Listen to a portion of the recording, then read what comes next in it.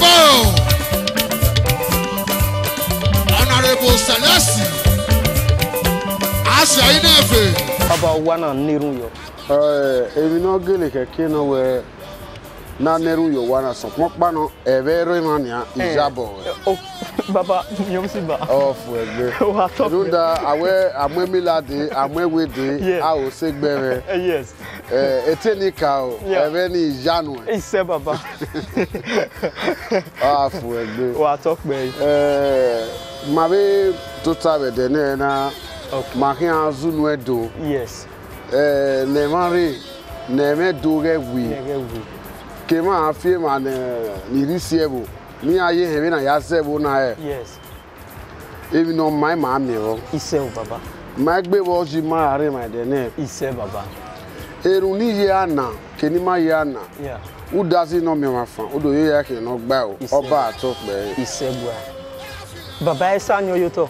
But yeti ye mera o. Okay.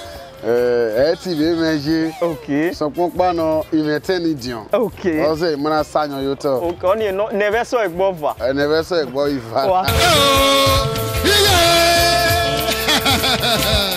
Nye we iniro kate iniedo.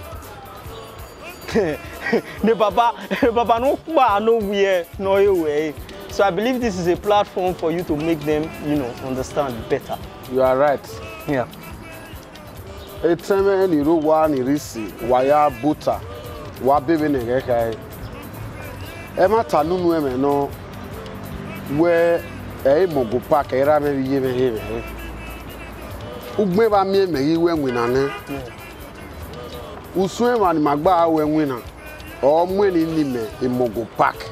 Ladies and gentlemen, we at Gorilla Multimedia wish to interest you in our services, which includes movie production, from pre-production to post-production, MC for your events to create funniest times, red carpet services for your events, event coverage, and lots more. We also have a department called the G Sign, where we print on shirts, caps, cups, wedding cards, flex, SAV, and lots more. For more info, contact us on 081-79-111-024. Gorilla Multimedia Services. Quality at its finest. I love Gorilla Multimedia. Now Mungo Park. What is the meaning of Mungo Park? Yeah. The one that discovered the Vananja. Me, I'm playing music. A musician, I'm a So, you know why I reported my master, man? Yeah.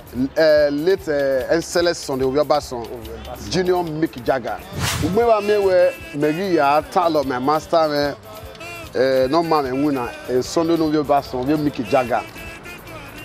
So, on our tower, on our support here, where do we not taking in the Mungo Park? Everybody, I know move away. Yeah. And I go so. When me hear say I tell man, I support here. Yes. So that is how Mungo Park come. Yes. Came into the game. So into the name. Yeah. So master me yo ni memwetinya where oguyanguyo where white ovani ona wa support we ma taking the name Mungo Park. So we dey wa go. So we yado ya tie me Mungo Park. Although that is not my real name. My real name is Osage. Osage Magmo. Ne ra me biye me wa e. Okay. So no.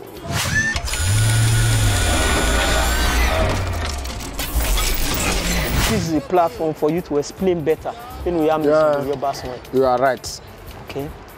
I told you I mean do wear music. Okay. Mo wa ka we here ya wear music boy. All right. So ina de mwegbe edo we orion pa yuma. Ina ti otenege omo leke boy. Wow. Junior lucky boy. Yeah. My work by River that very day. So it's a true life story anyway. Wow. My work by River is so my master me where we take the music or my neglect no criticize you. My criticize you. So I appreciate where the action we winner the procedure and the level game now. So of all those things if we been have ya so area so aware the music. And you do him wa. So I my be force me So you are like you are liking one and what so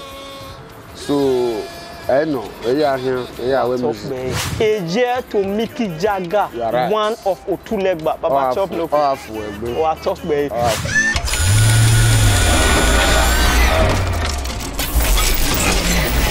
Baba, we like to know some of those challenges.